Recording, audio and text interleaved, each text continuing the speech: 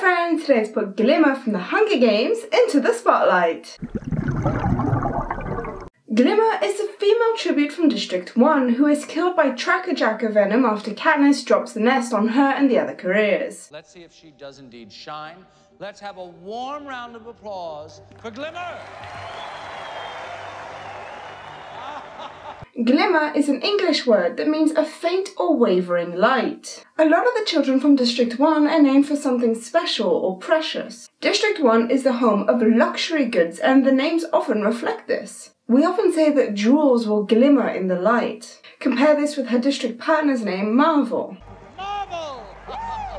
However, Glimmer's name is also a good indication of her future in the games. She had a faint chance of winning and could have amounted to much more.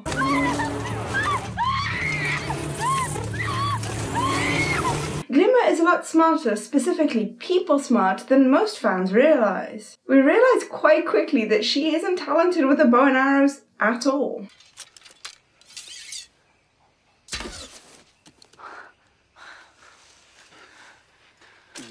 Go for it. Get her. Come on. It's definitely likely that one of the other career tributes is just better at using a bow and arrows than she is. And yet, Glimmer is the one who gets the bow and arrows. Glimmer must have convinced the others that she was actually talented with this weaponry and therefore convinced them to let her use it. However, despite her smarts and the fact that she came from a career district, the odds that she had of winning were only 7 to 1.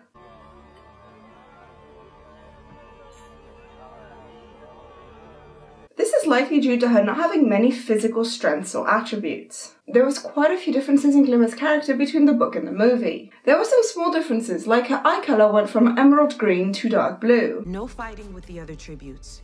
Her clothing was changed quite a bit. For the tribute parade in the book, Glimmer and Marvel were spray-painted silver and wore tunics. However, in the movie we see them wearing fuchsia outfits covered in feathers and jewels, and she has a big headdress on. There they are. This year's tributes. Oh, it's most exciting. As for her interview, in the book, Glimmer is described as wearing a see-through gold gown and being very flirty and provocative. But in the movie, she's wearing a short light pink dress and she's very cocky and confident. Glimmer, are you prepared?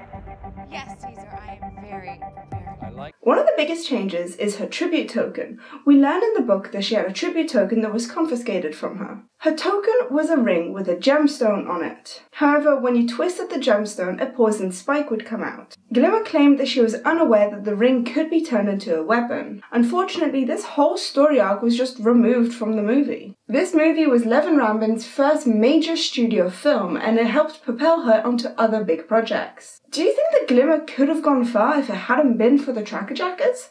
Please tell me in the comment section down below. And until next time, happy bubbles! If you want to see any of my other videos, you can click on the box on the left to find out if Kato liked Clove or if he liked Glimmer, or you can click on the box on the right to find out what would have happened had Katniss not volunteered for the games. Please leave a like if you enjoyed this video and subscribe so you don't miss any future videos.